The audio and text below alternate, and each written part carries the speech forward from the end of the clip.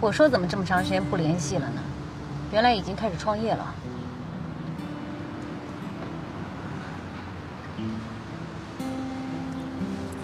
公司最近还好吧？公司好不好关你什么事儿？那我就不知道应该说什么。说你自己吧。我自己你不都看到了？我现在是不是很差劲啊？不是很差劲，是特别的差劲。特别差劲。我穿着隔夜的脏衬衫，没打过油的破皮鞋，一身的牛奶星，你还以为我是送牛奶呢。那你为什么不给我打电话呢？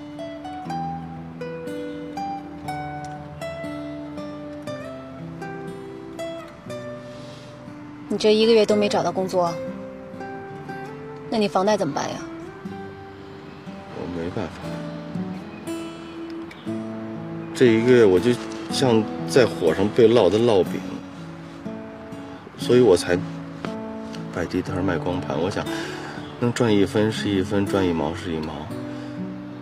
好在我不用再看别人脸色。你这里面有多少张盘？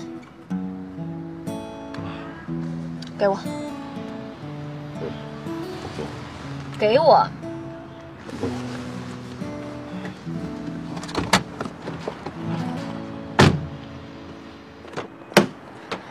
摆地摊卖光盘你就挣钱了吗？就能配上你孔大主编的身份了？哎，塔塔，你干嘛？给我！不，给我，我全买了。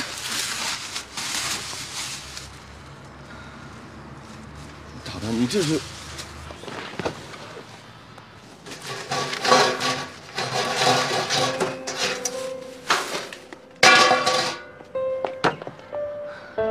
孔繁荣，你忘了你离开公司的时候跟我说过的话了吗？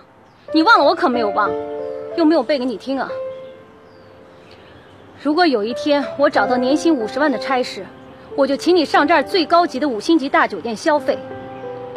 法国红酒我点2瓶，喝1瓶我倒1瓶，4斤重的龙虾我点2只，吃1只我鱼缸里养1只。出租车我叫2辆，坐1辆，后面跟1辆。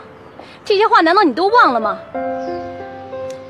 不是我说的，那是网上看的。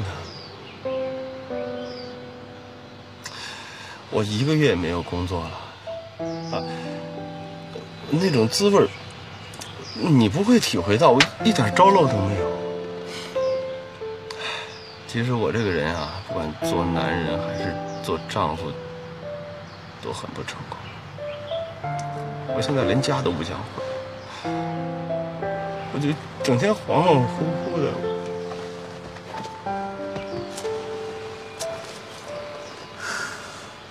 有的时候我都不知道我自己是谁。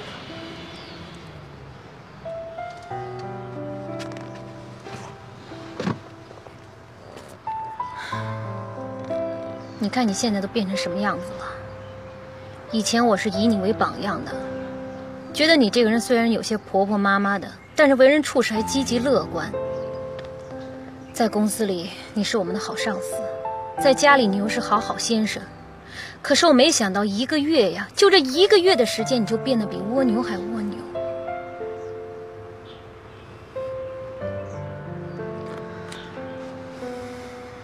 你是一个好男人，就做出一些男子汉的气质来。总不能说你7尺男儿还不如我这小女子吧？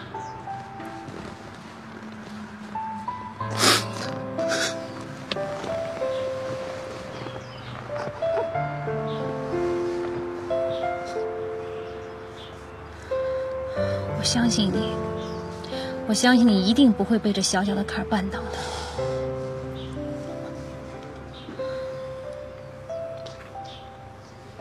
你看这么多，妈，你看现在年轻人哦，车里也那么亲热。现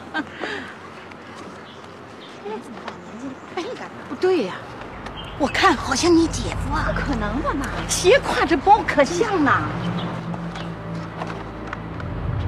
妈，什么也看不清，走吧。哎别看我老了，我眼不花，别管。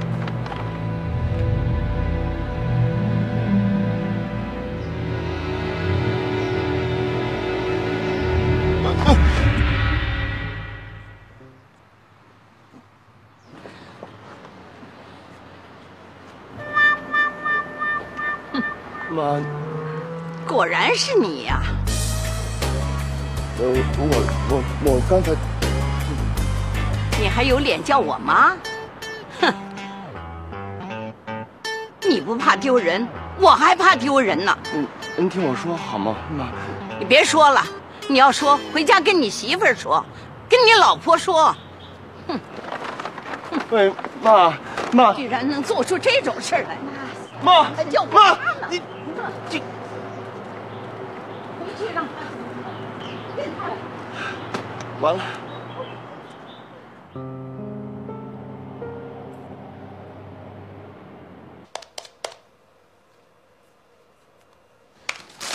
妈，我们试一试吧，挺好看的。我真没心思试啊。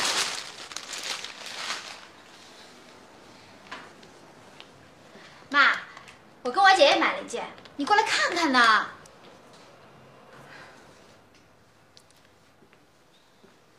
妈，挺好看的，你试试吧。哎呀，我不是。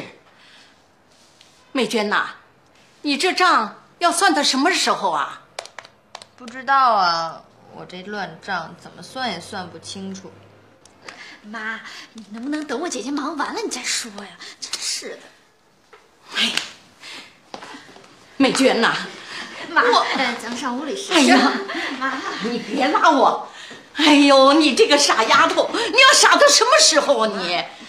你看看，你为谁辛苦，为谁忙啊？妈，您这是怎么了？谁又招您生气了？张美芳，你怎么回事啊？姐，没事儿。还没事儿呢。你们家孔繁荣已经扑到别的女人怀里去了，你还埋在鼓里呢。你看看你，你给人家卖了，还给人数钱呢你。什么女人怀？没什么事儿，妈还没搞清楚事情。张美芳，你闭嘴！妈，怎么回事？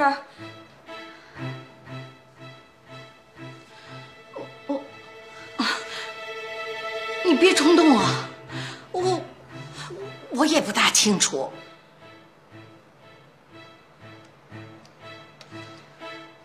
妈，你坐下说，我不冲动。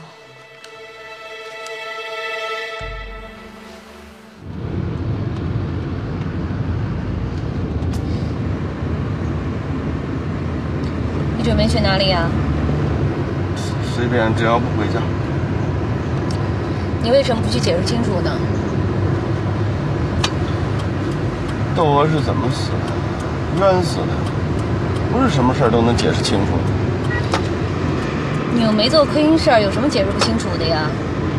如果只让美芳看见也还好，但还让丈母娘也看见，我孔繁荣怎么是喝凉水都能噎着的命？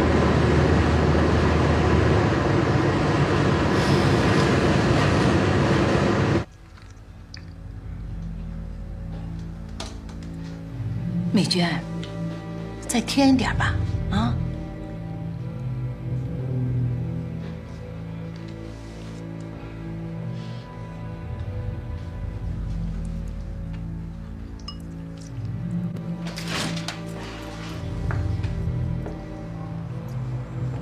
妈，我回来了啊。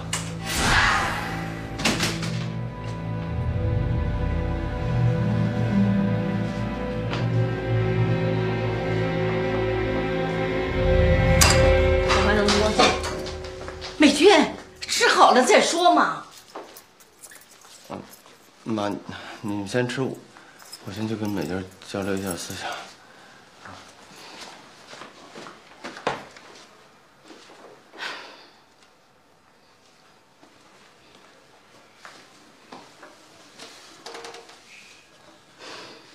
搞错，孔繁荣，麻烦你有点创意好不好？你给我一个漂亮点的理由。你误会了，美娟，你绝对误会了。我跟陆淘淘没事儿，我们俩就是在街上邂逅懂吗？就是偶然相遇，然后就喝个咖啡一起。再然后呢？再然后就聊，他问我最近情况怎么样，我问他最近情况怎么样。他祝我顺利，我祝他开心。好啊。再然后呢？再然后我就告诉他，我实际上不太顺利，我不太开心。他就跟我说，他说什么呀？他什么也没说。孔繁荣，你不要当你对面做了个傻子。他说呀，就是表示非常的同情我，就这样。那再然后呢？再然后我就抱孔繁荣，然后你们两个就抱在一起，你的脑袋放他的左肩，他的脑袋放你的右肩。孔繁荣，我告诉你，你犯了3大错误：第一，你当我是傻子；第二，你当我是呆子；第三，你当我白痴啊！我怎么听着这都是一码事儿啊？你给我闭嘴！反正这事儿是真的吧？这不是真的。不是真的啊！拥抱还有假的啊！你给我起来你！我现在的右脸贴着你的左脸，你的左脸贴着我右脸，能成假的吗？不是，跟你绝对是真的，跟别人还有别人？你不止一个呀！你到底有多少个呀？我就有一，嗨，养情人需要花钱的，我兜里有钱吗？我连半个我也养不起。时代不同了，男女平等了，女人也可以养情人啊，她可以给你钱。哦，难怪他那么热心的借给你钱，难怪他那么大方的帮你买便宜房子。我怎么说都说不清楚，我就一个字儿，冤枉。你冤个屁你！你冤！我告诉你，你要是个男人，你就敢做敢当一点，你别翻供，你别让我鄙视你。我做男人，我这回做一回男人。你凭什么鄙视我？请你回答。我凭什么不鄙视你啊？我应该鼓励你是不是？你在外边养小蜜，我这个当老婆在家鼓励你，我怕你美的折寿。哎，你别吵，话都要说清楚，不要吵，好吧？啊？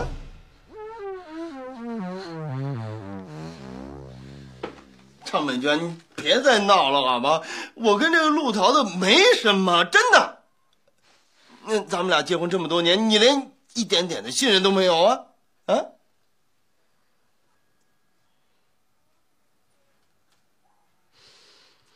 你加班的时候有没有单独跟他在一起？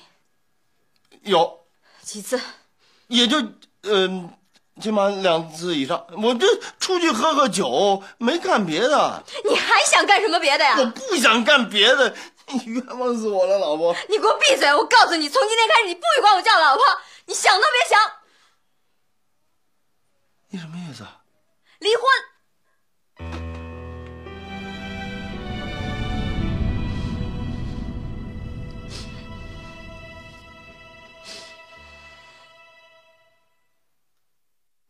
离婚？哎呀，有话慢慢说，不要吵嘛。是张美娟提出来的。开始我觉得他说的是气话，可现在看，这回是真的。他张美娟动什么念头啊？我很清楚。他人也真是的啊，有什么话你不能当面说吗？怎么这样啊？真没劲。孔花花，你什么意思啊？咱就事论事嘛，不要说话夹枪带棒的。你懂什么？你真不明白还是傻呀你？你给我坐下。他现在是觉着我们老三不如他了，你知道吗？人家现在大老板当着，美容院开着，高档公寓住着，你孔繁荣算什么东西啊？客气点说你是下岗工人啊，不客气呢说你是无业游民。这夫妻本是同林鸟，大难来了。不要火上加油好不好？这是拿车哪儿的？这是。俗话说得好，天上下雨地上流，小两口打架不记仇，小两口的事小两口办呗，咱不好瞎插嘴啊。人家一个床上睡的，有什么话不好商量的呢？一个床上睡，我已经快1个月都没进他的卧室了，天天晚上跟防贼似的防着我。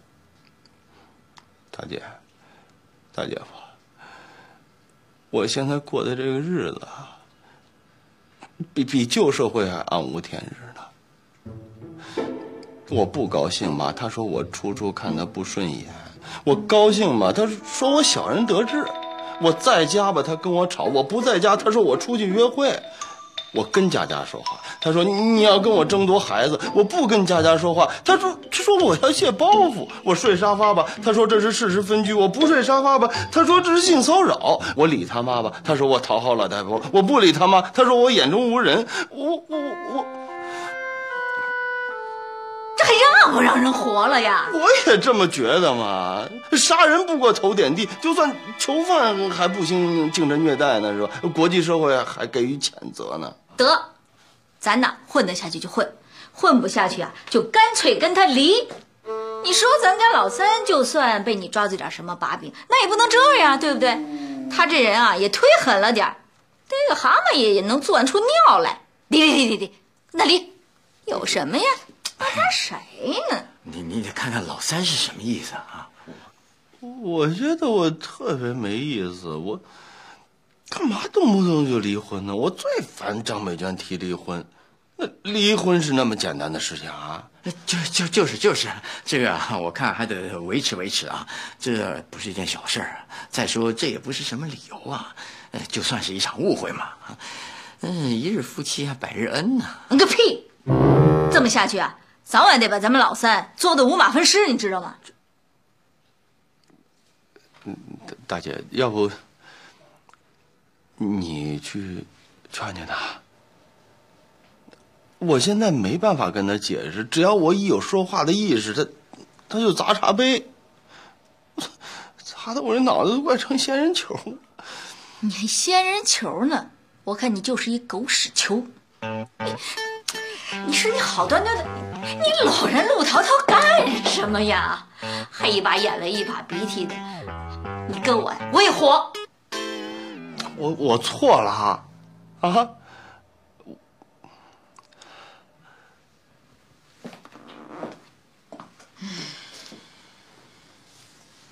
你这么一闹啊，让我见着人家张美娟都矮3寸。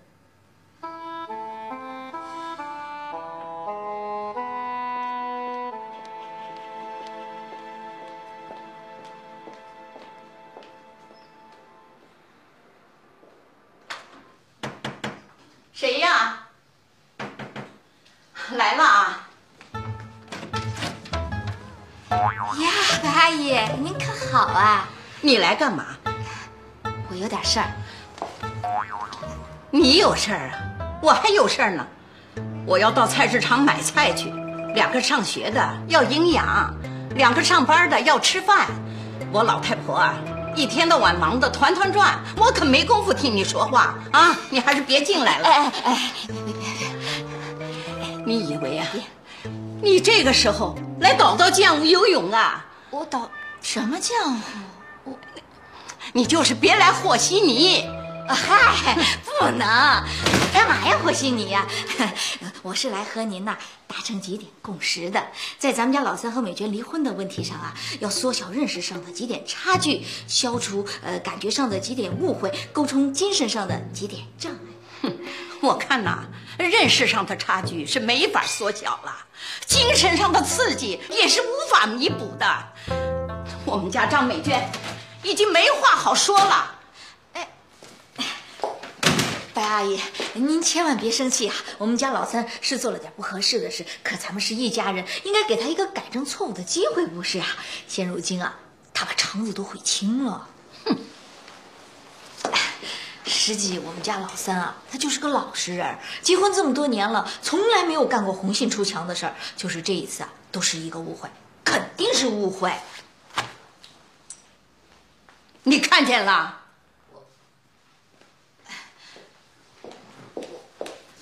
我倒是没看见。你没看见，那你怎么知道是个误会呀？哎，我们家老三跟我说来着呀，他说实际就是同事之间的那种比较热情。嗨，您就全当他们是跳交谊舞得了啊。哎呦，没听说有坐着跳交谊舞的，他孔繁荣更能编的了。那就是哦，哎，你是说他们摔跤啊？不是，可能。哎，我问你，他们这一男一女啊，这么着，你说这算什么啊？算什么？那只能算是拥抱了。三老三也真是的，没事跟一女的拥什么抱？这下跳进黄河都洗不清。哼，你孔繁荣是有老婆的人了，你怎么能跟人家小姑娘还不搞呢？啊？哎，今天我们看到的是他跟别的女人搂搂抱抱，那还有没看到的呢？哎呀，孔家大姐，你孔繁荣有别的问题我不管，你孔繁荣有这样的问题，那我就不好说话了。不是，我们家张美娟要是得了艾滋病，那谁的责任啊？我靠，拥抱就得艾滋病，你有没有搞错呀？你无知啊！口气气，别瞎说，回去。本来嘛，大姑，您别长别人志气，灭自家威风。我觉得我二叔一级棒，我二叔是爱美女有错吗？我二叔是爱美女，我是爱美女兔。闭嘴！哎呦，孔家大姐呀，你们家这个侄子啊，人小鬼大，什么错咖的事儿他都想得出来。哎呦，学习方面啊，我就不说了，其他方面那是百科全书哦。他说我一个无知啊，那都是毛毛雨哎。你说我一个老太婆，给他吃啊、喝啊、这洗呀，哎，你不领情也就罢了，你学会点尊重行不行？哎呦，你不知道啊，孔家大姐，我常常给他搞得嘞颠三倒四，哭笑不得啊。我也被你搞得很心烦呀！大姑，少跟他废话，离婚，互帮互助呀！互把互？我们女儿不打呼。说你无知吧，这是英语，谁怕谁？不扯。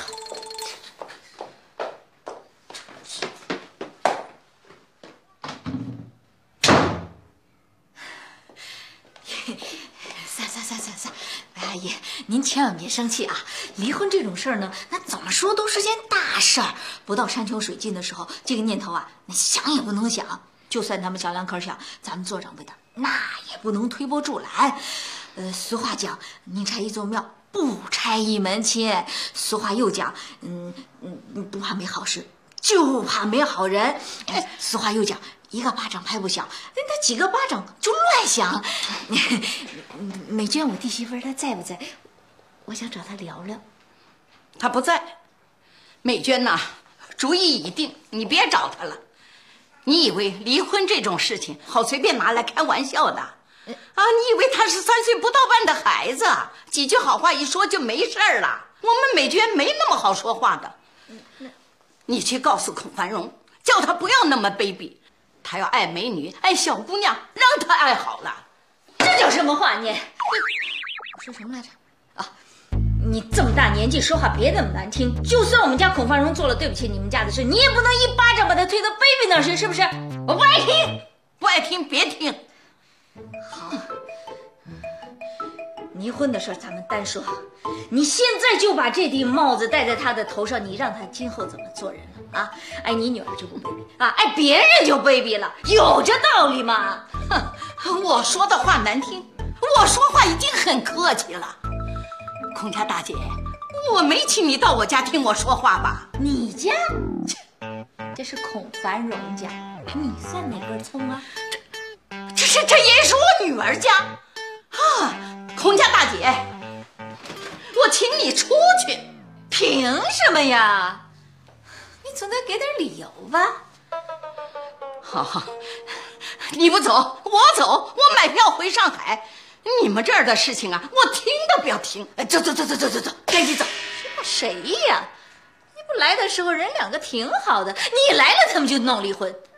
怪不得人家说打死都不要伤害老丈母娘，做密不甜，做错准算。你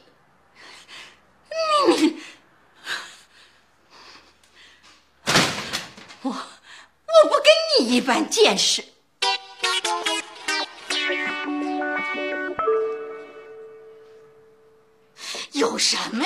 是离婚吗？孔繁荣，我跟你说，你有点骨气啊你这婚要是不离，你都对不起我这个当大姐的，你都对不起咱死去的妈，你知道吗？这事现在怎么越来越复杂了？我是让你帮劝家的，你现在给劝成罗圈家了。孔繁荣，你怎么能这么说话你啊？你也太没良心了吧你！咱不吃馒头争口气行不行？咱妈临死前拉着我的手，千叮咛万嘱咐，让我好好的把你养大成人。你自己说，这些年，大姐我对你咋样？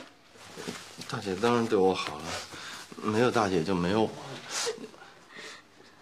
这么些年了，我让你受过一点委屈吗？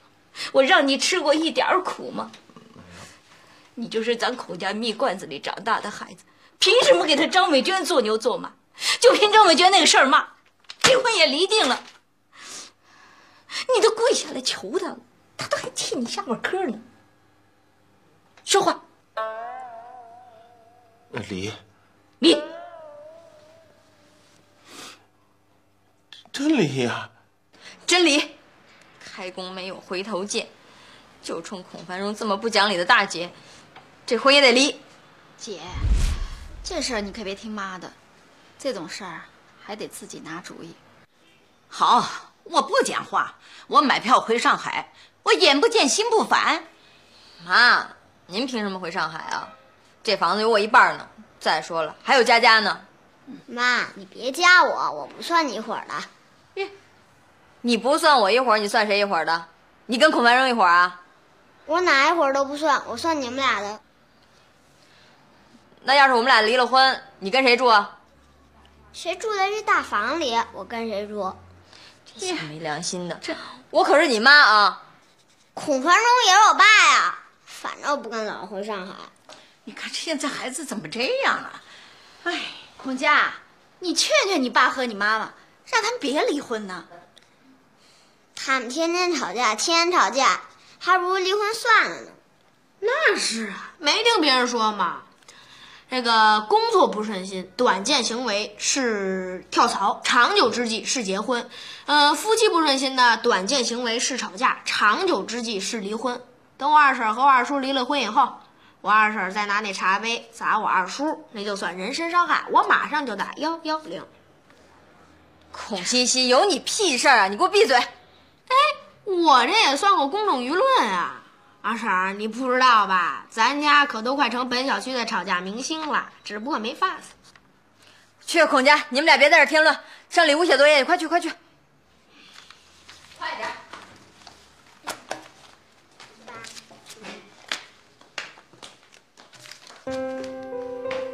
丢人都丢成名人了。我说算了，离就离吧。妈，你不是说了你不说话了吗？哎呀，男人有这种毛病不能原谅。你今天原谅了他，明天他就包个二奶给你看看。他要是敢包二奶，我就敢死给他看。我是有自尊的。姐，我怎么觉得你像堂吉诃德啊？孔繁荣有那么无耻吗？再说陆淘淘我还是比较了解的，他是不可能跟人当二奶的。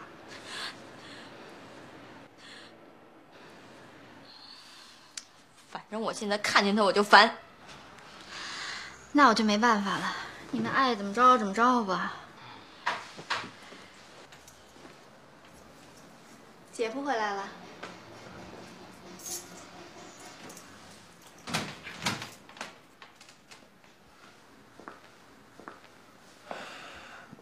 那家，我还是想跟你再谈谈。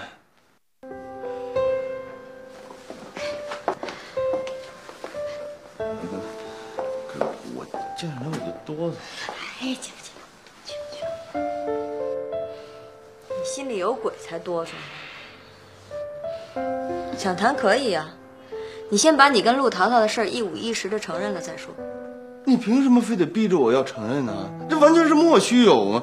我承认了，人陆淘淘以后还怎么做人呢？你往我头上扣屎盆子，你不能给陆淘淘也扣一个，你这是吧？别的事我都能答应你，就这条不行，你不能把事情做绝，你做事情也讲道理是吧？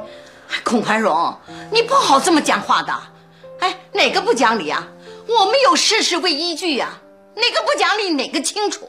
那总不能他往我脑袋上扣屎盆子，我还得当凉帽戴，是吧？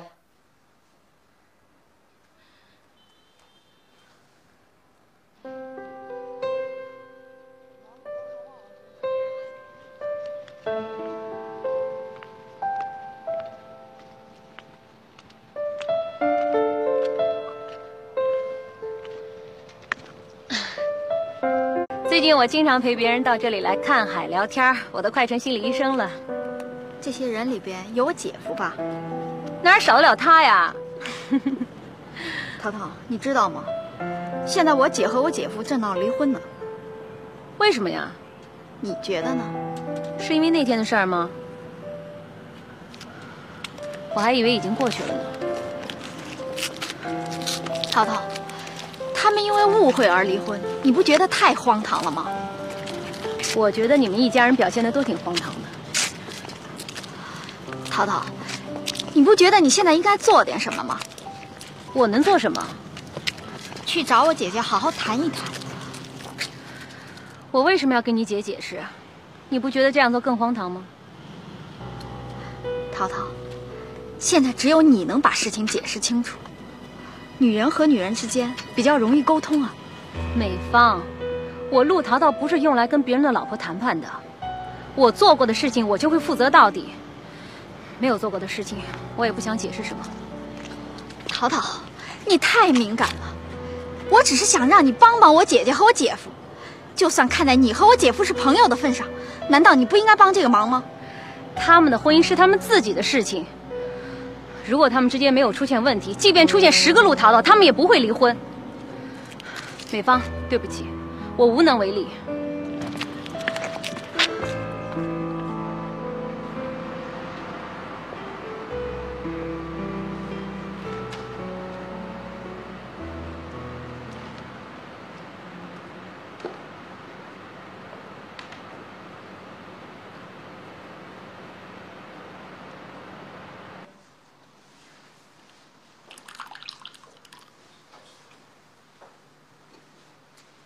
想加夜班是吧？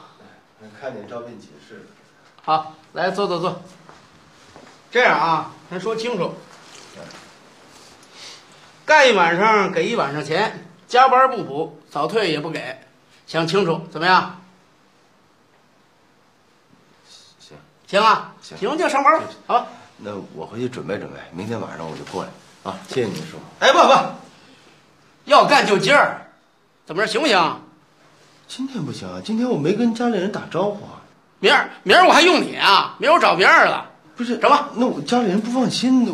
要这么着，那我再找别人，你先回家，好吧？不，我看。那行，小刘，新来的归你了啊，给他找件衣服。来，哎，去吧。哎，这就算够用了啊。去吧。我就，哎。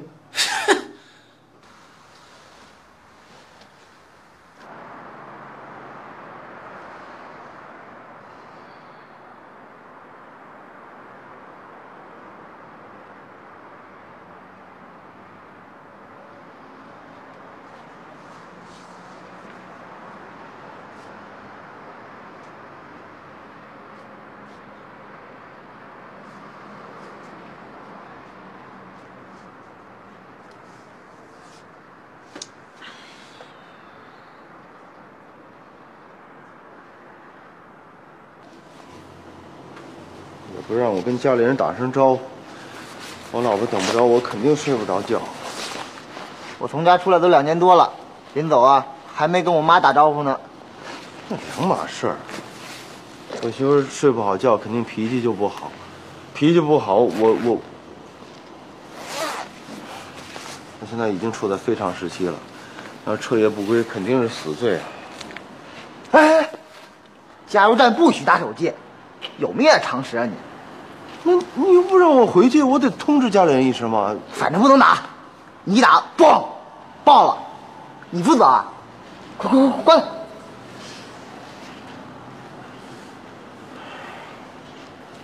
那屋里有座机啊？哦，有一个。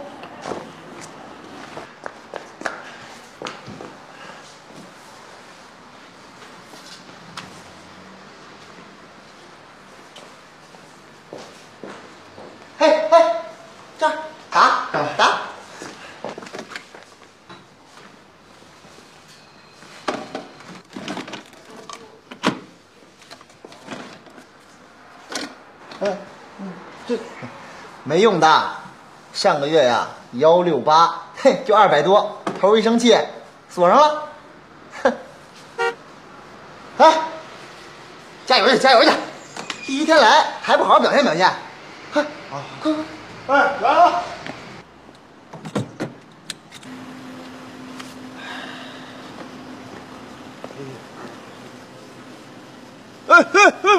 不行哎，哎，一会儿都咣炸了，不是你负责吗？不能打。哦，对不起对不起，哎，你是张伟元的丈夫？哎，对，就是我。哎，许什么？许东啊，对。你怎么在？我哦，你稍等。哦。哎，不满了。哎，好。那好，那你忙着啊。哎，回去。喂，哎，许东，那个我突然想起来，我得拜托你点事儿。一会儿你开车出去，到能打电话的地方，你务必往我们家告诉张美娟一声。我今天可能回不去。啊，好，没事。这事交给我了，拜托啊，放心，拜托。哎，拜拜。哎，好。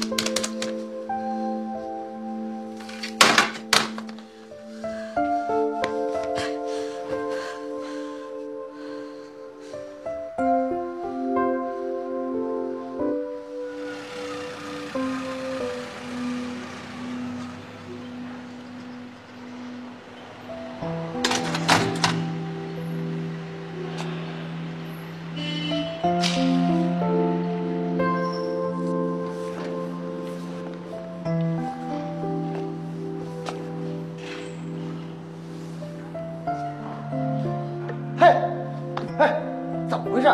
不是说了吗？不能用手机。我没开，我是想，我发个短信总行吧？发短信不是用手机，读书读多了，中国话听不懂啊。那我怎么办呢？到底凉拌。不行，我得回去。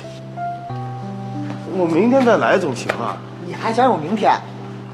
我告诉你，你现在走了，就算自动辞工，别说明天，明天的明天，明天的明天的明天，哪天你也不用来了。那就让他先把今天的工钱结给我。头不是跟你说了吗？加班不补，早退不给。这天还没亮呢，你凭什么找他要工钱？兄弟，耐心点啊！你总不想之前这几个小时都成义工吧？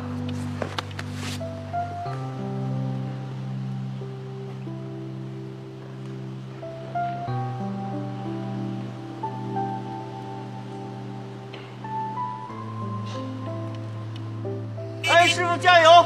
有没有人啊？哎，新来的。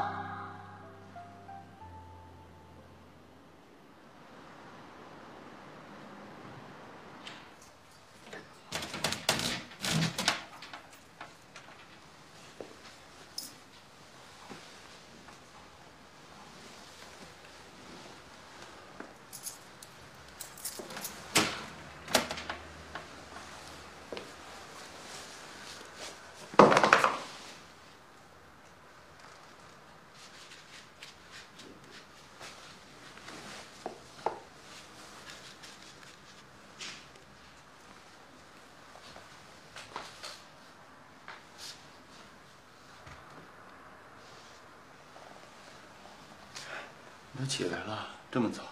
没你早，凌晨4点，你上哪儿去了？别提了，我今天倒了大霉了。看得出来，你折腾的够厉害的呀，都学会夜不归宿了。我是想给你打电话，可是人家不让打手机。明天签了字，咱俩就各不相干了。你这些废话，我耳朵都快听烂。还人呢？哪儿啊？一个家，外边都有家了，你可以呀。一个加油站，我去找工作，他非得让我加夜班，我这心里边急啊！他把座机都给锁上了，我没办法跟你联系。我就想，那不回来，你肯定睡不着觉。都让你赶上了是吧？是我最近不是倒霉吗？你这身上什么味儿啊？没味儿啊！这就是那个家里女人的味儿是吧？哪有这种味儿的女人呢？这么臭，这就是那加油站的汽油味儿。你是不是在美容院待的时间长了，闻什么味儿都是女人味儿？孔文荣，我鼻子很灵的，我不但能闻出女人的味道，我还能闻出撒谎的味道。我耐心是有限的，最后再给你一次机会，你最好跟我说实话。我说的话真的句句属实，你不信你去调查，那个加油站就在哪儿来着？真的，哎呀，在什么鬼地方？编不圆了吧？孔繁荣，这些天我一直在替你找理由，我在想我是不是真的冤枉你了，应该再给你一个死缓的机会。你自己偏往侥幸架上走，我拦不住你，你死定了。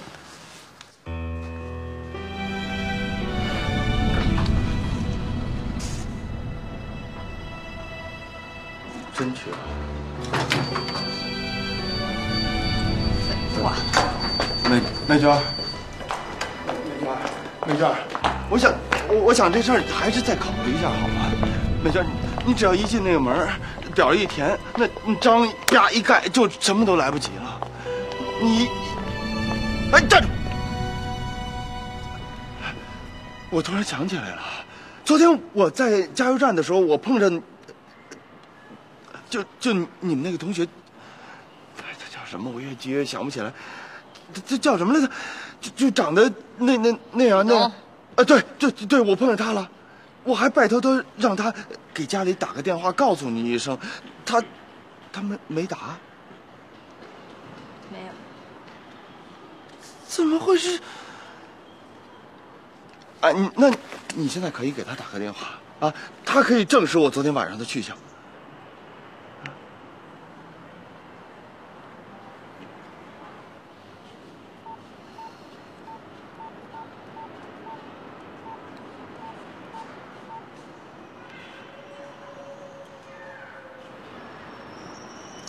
喂，许东啊，我找美娟。我想问问你，这些天见过孔繁荣吗？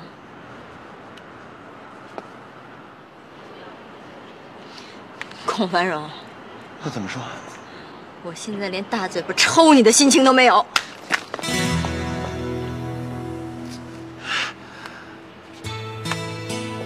好，就这样，你们自己回去。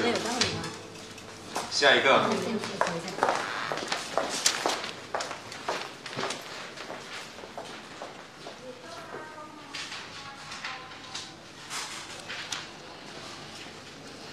哎，你说现在这离婚的怎么这么多呀？因为第三者越来越多了。也不一定都因为这个。咱俩不就因为这个吗？咱俩可不是因为第三者。那因为什么呀？是因为第三者幻想症。孔繁荣，你到现在还不承认呢？张美娟，你是不是觉得你老公在外边没有婚外恋，你不够时尚啊？你非得给他也安一个，你就甘心了？放屁你！我吃饱撑的呀！你不吃饱撑的，咱俩到这儿干嘛来？你说谁呢？你再说一遍。要吵回去吵去，吵够了再来。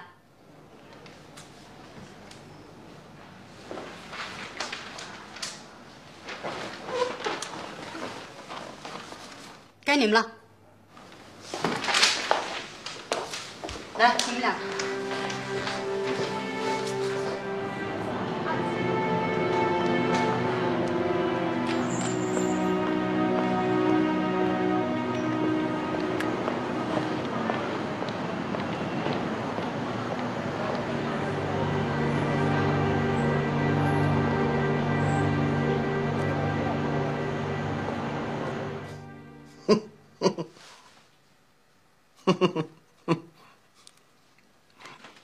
哈哈哈哈！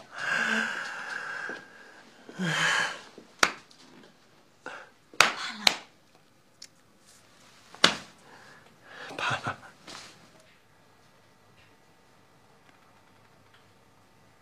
孔家搁谁啊？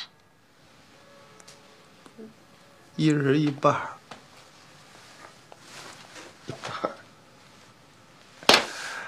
房子呢？房子归谁？一人一半。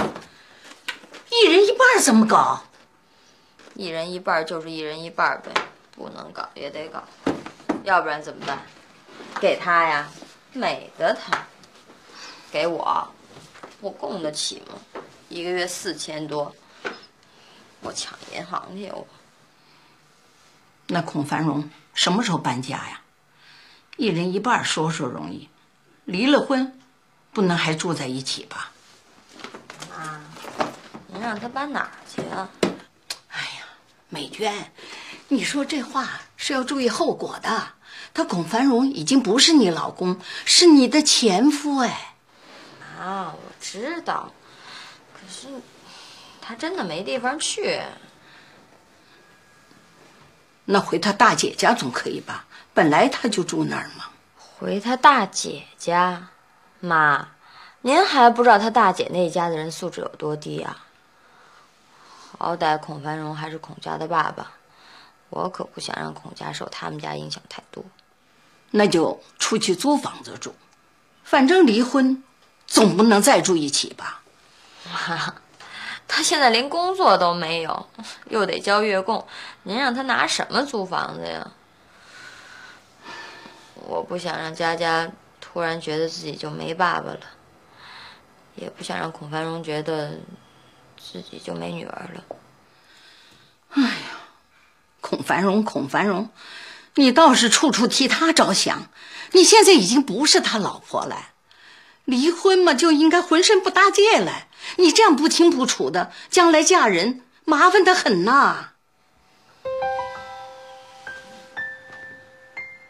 将来再说将来的吧，我现在只能是火烧眉毛顾眼前呢。做人不能不讲良心，不能不善良。我不是他老婆了，但还是他前妻呀。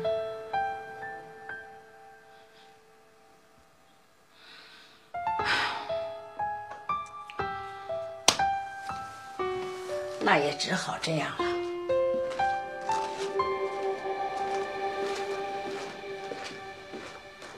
这么看，张美娟还是个善良人，都这样了，还考虑到你的难处。老三这婚离的真挺可惜的。可惜什么？房子既然一人一半，老三住也是理直气壮的事儿啊。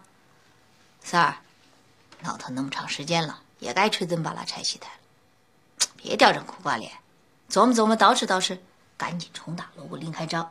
甭管怎么着，咱向前看，我就不信你找不着比张美娟好的。我现在哪是那心思？我一脑门子官司。我怎么觉得我这婚离的磨磨唧唧的呀？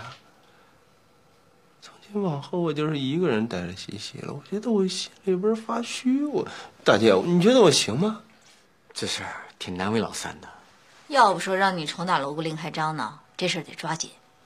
哎，那陆淘淘对你到底怎么样了呀？抓紧抓什么？我们就是一般的同事。你别跟我装啊！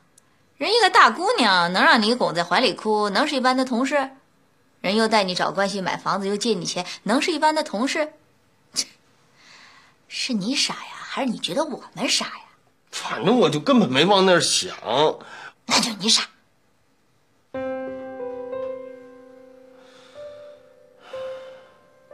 从今以后吧，你跟孔西西住这个屋，我们家美娟住这个屋，我跟孔家吧就住北屋，你有意见吧？没有意见。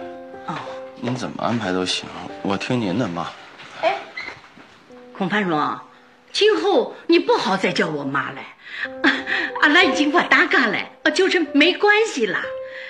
你既然跟美娟离了婚，就要把关系搞得清清楚楚的。今后吧，有什么事大家就在客厅里谈，不要乱进别人房间，特别是晚上，要注意影响。那这您放心吧。不，哎，我就又叫，不是，那我以后管您怎么称呼？那就按上海的叫法，叫白阿姨。我，白。阿姨。冰箱分配是这样的，我们的呢放上一格，你跟西西的东西放下一格啊。你在上面，你们的。对对对，大家自觉点，不要随便乱拿别人东西。关于水电费嘛，是这样的，我们过去住石库门还是有点经验的。原则上呢，就是大家好自为之，都要自觉。你比如像水费啊、电费啊，还有煤气费啊、物业费啊、卫生费什么的，都是按人头均摊。比如说你们人少一点，你们就少出一份；我们人多嘛，我们就多出一份。还是一人一半吧，别那么麻烦。不，我们要多出一份的，这样比较公平。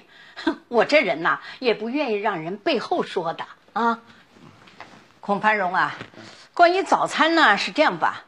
西西和孔家都要上学，美娟要睡觉，我们俩轮流做吧，一人一天。你做嘛用你的食品，我做用我的食品。我们把菜谱定一定，这样比较公平，免得有人揩油。我是孔家的爸爸，您这个就免了吧？要的，天长日久会生矛盾的啊。关于卫生方面是这样。个人衣服自己洗啊，各个房间自己扫。这个公用面积吧，那就公用面积我全包了。我年轻啊，我身强力壮，您放心吧。孔繁荣，我跟你说过了，不要再叫我妈了，叫我白阿姨，晓得吧？我不习惯。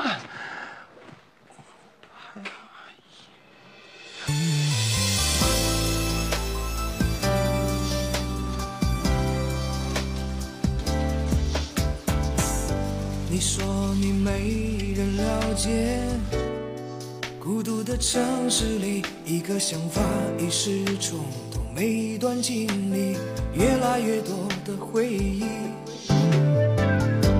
我说我能够明白，不过是两个人有伤有痛有欢笑，还会有哭泣，自己总是爱自己。你问我们的爱去了哪里？已失去，只有下一个机会才能珍惜。很伤心，很伤心，感觉没有人代替，慢慢呼吸，平复乱了的情绪。很伤心，很伤心，无法挣脱的情节。现在故事里，在某一天还是会在乎你。很伤心，很伤心，感觉没有人代替，慢慢呼吸，平复乱了的情绪。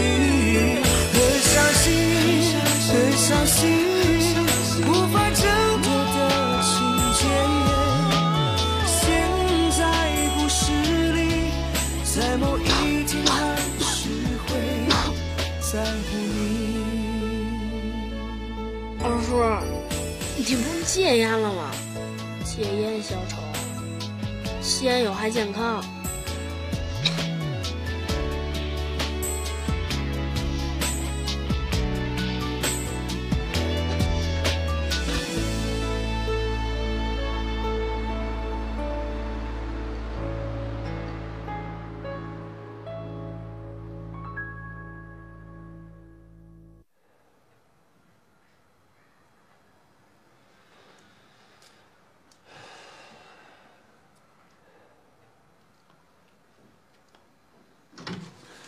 哎呀，这厅里烟味这么大，屋里都闻见了。孔繁荣，你少抽点儿，这对大家健康都不利。我在这儿，我对不起。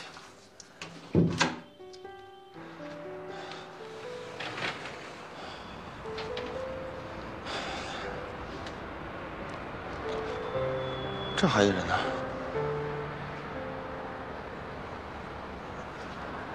啊不用，你不用给我让，你先来的吗？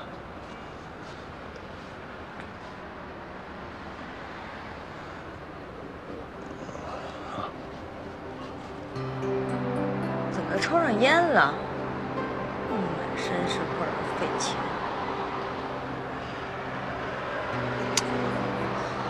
对不起啊，没事，我不该管。抽。算了吧，我还不抽了。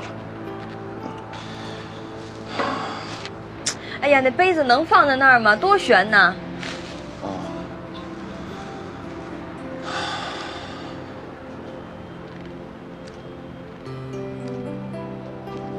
那我放桌子上。多废话。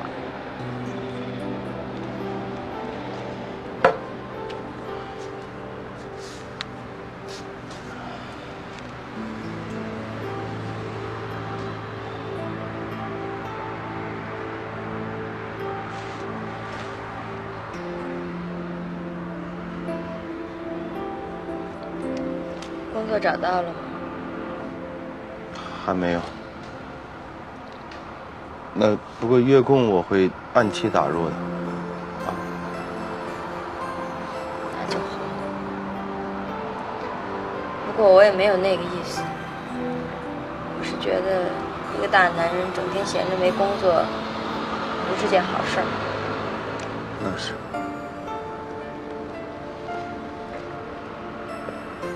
你的美容院还好吧？好不好跟你有什么关系啊？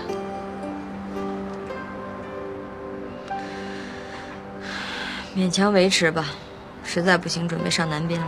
喂，不要吧，上了南滨那就离沦落风尘不远了。你说话能不能不这么难听？我得生活，有没有搞错？习惯成自然了，你别介意。我介意？我介什么意啊？你现在在我眼里就是空气，我好我会用你管。不过美娟，张美娟好不好叫？孔繁荣，既然离了婚，大家就搞清楚，不要搞得太暧昧。二叔电话。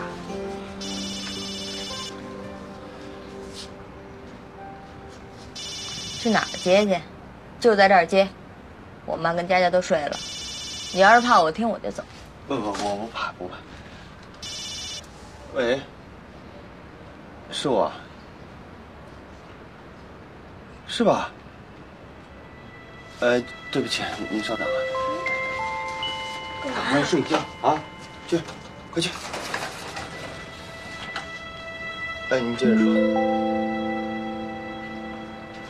那我们尽快赶过来呀。好，尽快的，谢谢啊。怎么了？说大哥恢复意识了，让亲人配合治疗过去。真的？哟，那太好了。哎，那咱们赶紧去吧，大哥终于醒了。我明天就得过去。对对对。只是西西恐怕你得替我带2天了。我又忘了，我是你前妻了，现在。这样我担负你生活费好吗？他一个人在家我不放心呢，他玩起来没天没地的，这有人管还淘成这样，要是没人管。孔繁荣，我就烦你这个没良心的劲儿。你自己拍着胸脯想一想，孔西西一直是谁在管啊？是妈在。白阿姨，她管的。那不结了吗？我这辈子嫁给你就是一错误，反正错也错了，再错这一回也不多。你们老孔家的事儿，我这是管最后一次，最后一次，明白吗？明白。我这么做完全是冲大哥大嫂的面子。我张美娟做人从来是讲良心的，明白不明白？我明白。绝对明白。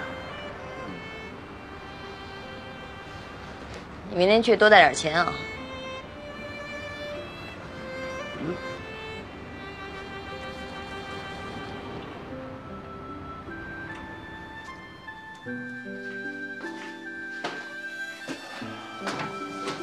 哎，什么？算我借你的钱还我，我可是最后一次帮你了。美娟，我谢谢你。大哥大嫂对我不错，我这个人知恩图报。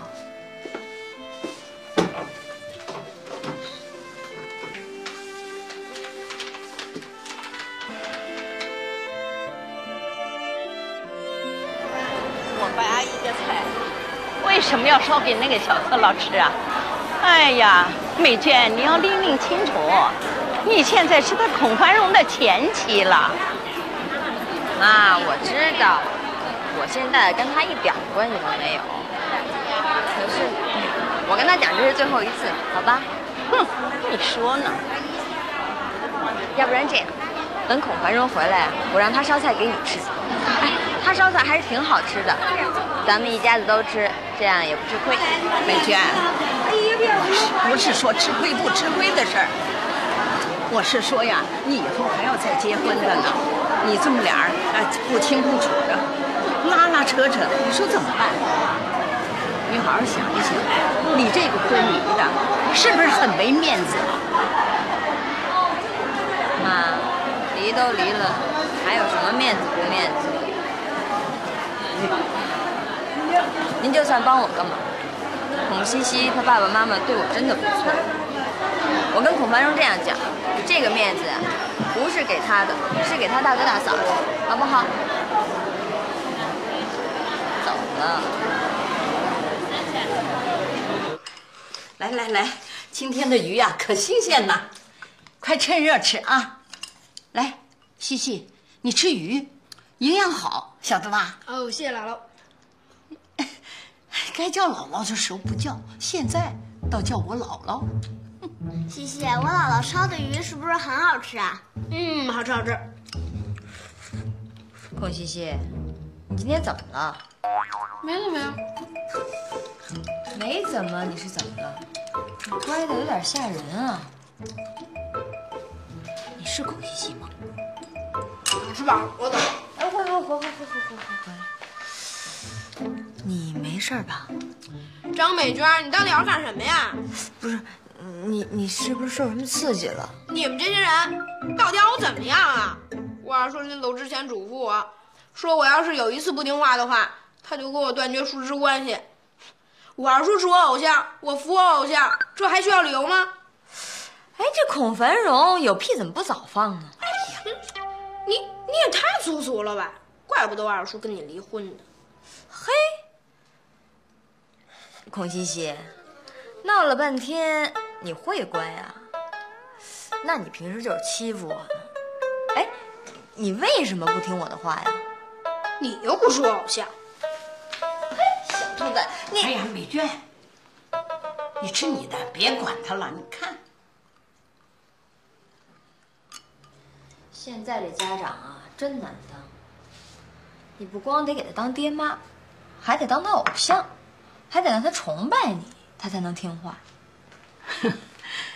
刚才这个小家伙叫我一声姥姥，哎，我心里想还是蛮开心的。你别说啊，他淘气是淘气了点儿，可是人还是蛮聪明的啊。孔繁荣是他偶像。孔繁荣这人品质这么差，还能当偶像？妈，你说这孩子有没有是非观念呀？拿孔繁荣当偶像，长大了得什么样？想想都觉得恐怖。好了，美娟呐，我们只要管好孔家就行了。我们跟他孔繁荣已经井水不犯河水了嘛。哎呀，你再操心呐，也是没意思啦。来，筷子给我。唉，可惜他大哥还望子成龙呢。他大哥大嫂对我不错，我要是看见了不说呀，良心上过不去。嗨，我说美娟呐，好人呐难当哎，你的好心人家未必领情啊，是不是啊？我说呀，还是别管的好。你现在又不是他孔熙熙的婶婶了，你管也没道理嘛，人家也未必听你的。他听不听是他的事儿，我说不说那就是我的事儿了。孩子那他懂什么呀？等他懂的时候啊，情绪已经晚了。哎，那倒是啊。